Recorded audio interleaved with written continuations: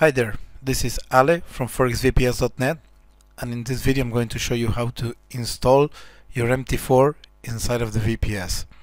In this case you're going to need, of course, to have access to the VPS and either the direct download link from your broker to download the MT4 or their page to download it from there. Once you're in the VPS, you'll need to open the built-in browser in the VPS. In this case, this VPS comes with Edge.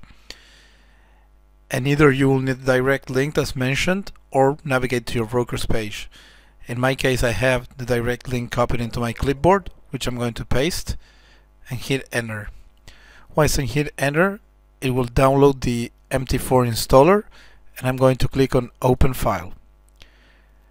Then you can select next and wait until the installation completes. Once it completes, you're going to click on finish and the MT4 is going to open up.